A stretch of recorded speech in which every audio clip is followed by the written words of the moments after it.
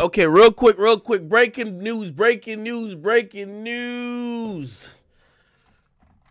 We have a sentence that has just been handed down. The podcaster known as Taxstone has gotten 35 years in prison. Okay? He's gotten 35 years in prison. This is for the shooting of Troy Ave. This is for killing Troy Ave's bodyguard. A lot of people expected him to get around the 20-something range. This is a huge deviation from what has been put down. Now, let me speak a little bit on this. This was something that we should have always expected to be handed down with force. I'm going to tell you why.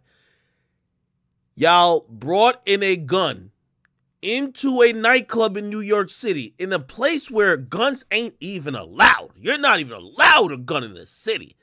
Within city limits, you ain't allowed with a gun, period, unless you're a law enforcement officer. Trust me, I know. Because when I travel and I fly and I got to check my guns in, I don't even go to the airport that's in New York City, because they ask you so much questions. They want to lock you up just for traveling through it with your guns carried the right way.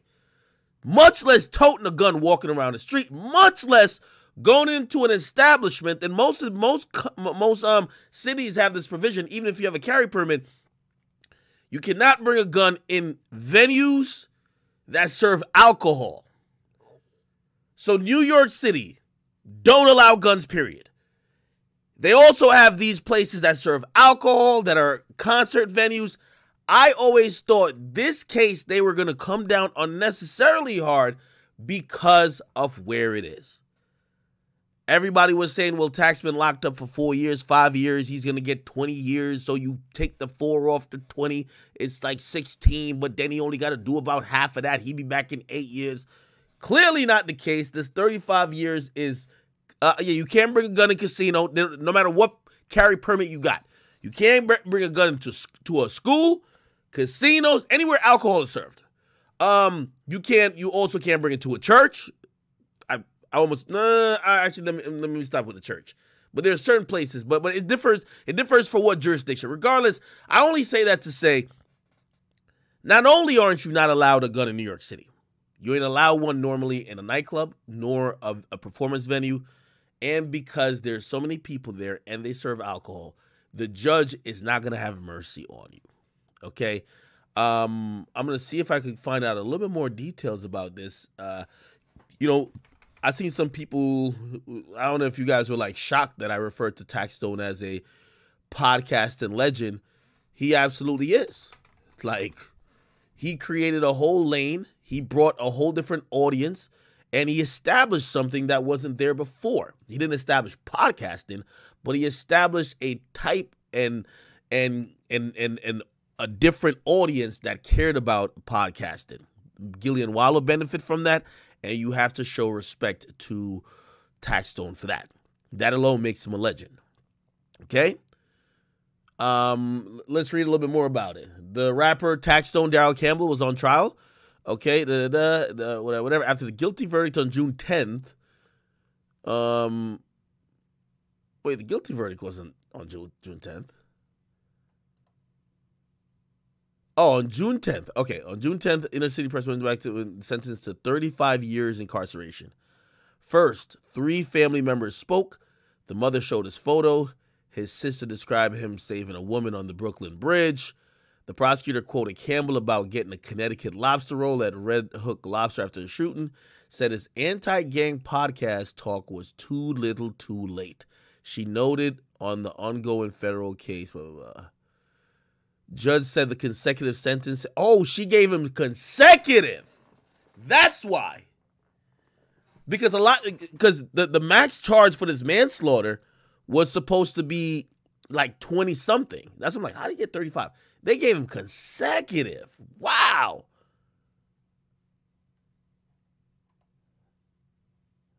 Here we go. In New York State Court, where Daryl Campbell, a.k.a. Taxstone, was just sentenced to 35 years of upstate incarceration. This was for the manslaughter, the death of Ronald McFadder, 3 of whose family members spoke at the sentencing, and also the injuring of Troy Avenue, Troy Ave and 2 others.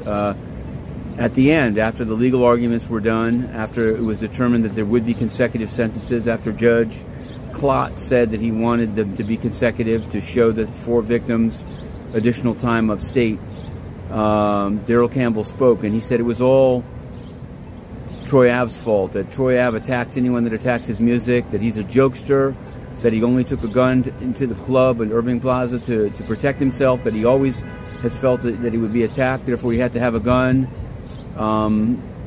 There were people sitting on both sides of the audience. There were supporters of Taxstone on one side, and there were the supporters mostly of Mr. McFadder on the other side. I was in the middle. And I have to say, 35 years is a long period of time. We're going to continue to follow it. There was reference made to the federal case, which is pending before Judge Schofield.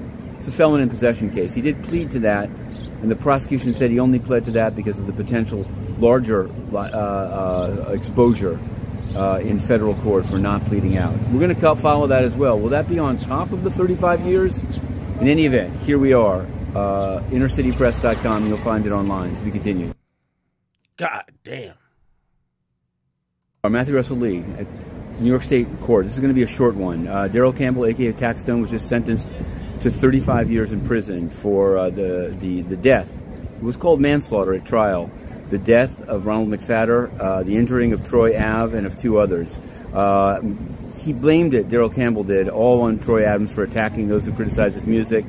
He said that he only took a gun because he felt under threat. 3 family members of Mr. McFadder spoke, and the Judge Klott imposed 35 years. Longer report to follow. InnerCityPress.com.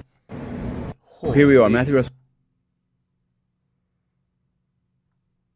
Wow. Wow. That is, I know New York Daily News is gonna put it up pretty soon, but they be hating. Them niggas be like, oh, tearing your ad blocker off. No, nigga. See? Fuck out of here. God damn. 35 years.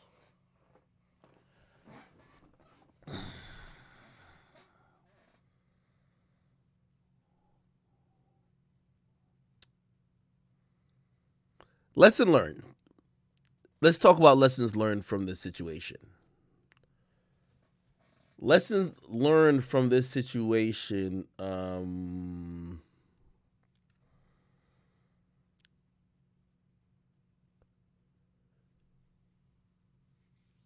Taxstone should not have been at that venue if he had any idea that Troy Ave was going to be there.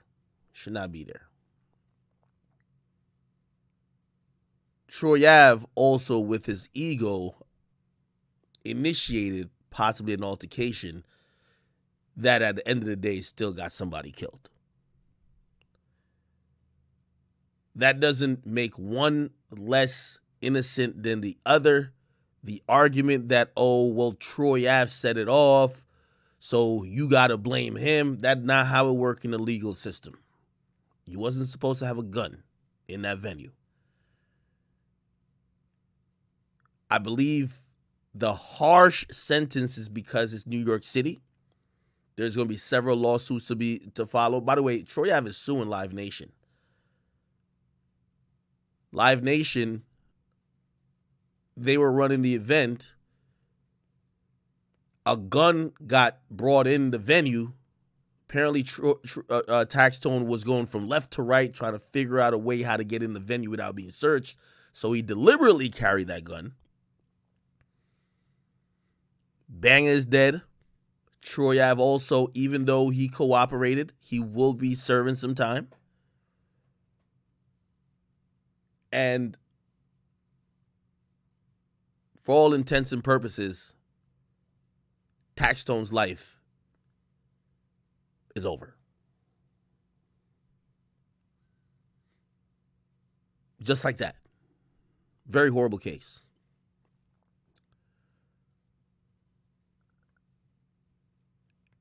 This Taxstone case has taught me one thing, and I knew from the jump. I rather a lot of times when niggas say, "Oh, you not outside," niggas want to see you crash. You ever heard any of these motherfuckers say, yo, Ak, you not outside? No, you don't see me with the rappers. I go outside. But if I'm critical of motherfuckers, or I'm over here, like for example, I'll give you a quick example. Dirk, me and Dirk, we've been texting, we cool this and third, right? Dirk came to Jersey to perform 2 days ago. Dirk was performing in Atlantic City. On the bill is Metro Boomin. Now, really, I don't really got no problem with Metro Boomin, but clearly he don't like me. I know if I say, oh, Dirk, give me some tickets, I know I'm going to be backstage, being in the mix, whatever. But here's the thing. I'm a fan at that point. I'm showing up to your concert. Metro Boomin's on the lineup. He is a performer that's going to be on the lineup.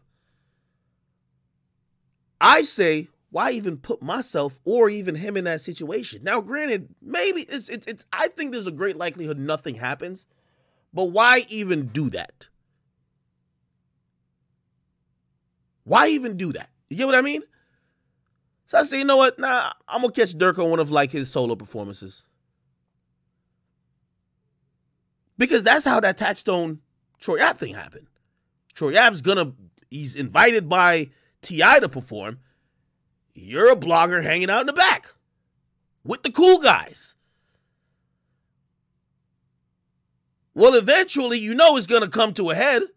Yo, y'all seen each other? Y'all been talking shit about each other and nothing happened? These are decisions you got to make. This is the reason why I personally pride myself on not hanging out with rap niggas. And that might be used against me because people look at it like, well, maybe you're just not cool enough. Nah, I get invited to everything. I just make that decision not to go. Because when you go, you got to be aware of, and I'm not sitting here as woe is me.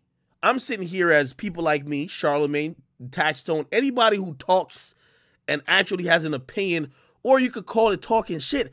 You got to be aware of this. There's some niggas that won't, like, put it like this. If they said Freddie Gibbs and I don't know, whoever was doing some shit, and I wouldn't just show up there unless I'm planning to fight it out with them. It's just not going to happen. You get what I mean? You can't just go to places thinking it's just, so again, you have to make sure you're moving accordingly, especially, these are the risks you take, but these are also the precautions you have to take as well. Now, I say that to say this.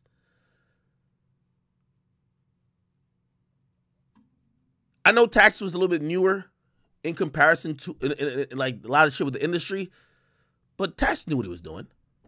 The moment Tax said, I needed a gun to go in there, Tax knew what he was doing.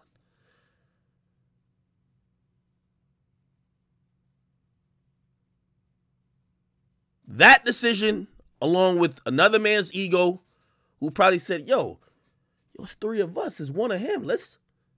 It now led to one person dying, Tax getting 35 years. Again, I'd rather they say I ain't outside because you don't see me. And by the way, you do see me with like rappers at times, but shit, I make sure I pick my spots, nigga. I'm not everywhere with everybody. Because again, when you run into some of these people, like for example, let me give an example. Okay, when me and Meek wasn't seen eye to eye, there'll be events I'd be invited to that Meek I know was going to be there.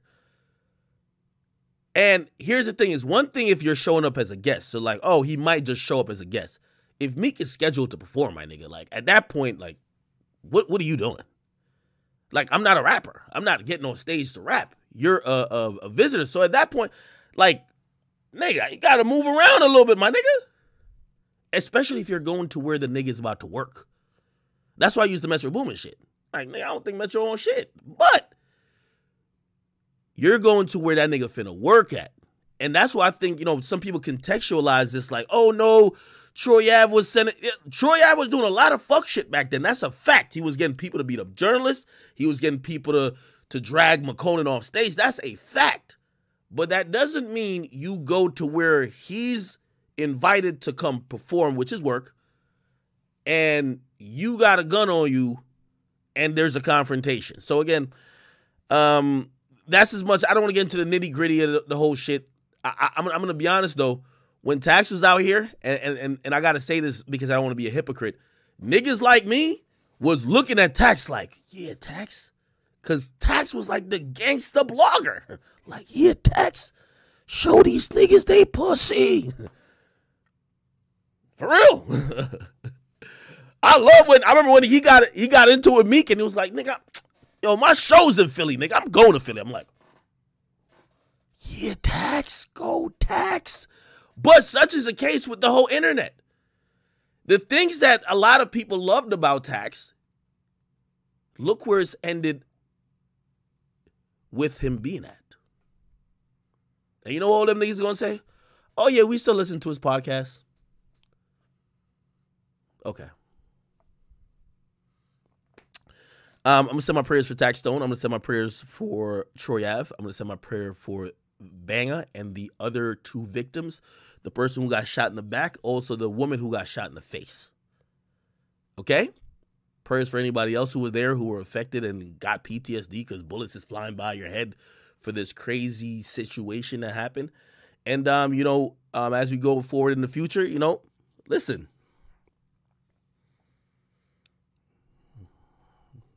We hope that these things don't repeat themselves. Okay? Let's leave it at that. All right, let's get back. There are over 1,000. Oh, my God. All right. So there's another mute. So let me just back up a bit.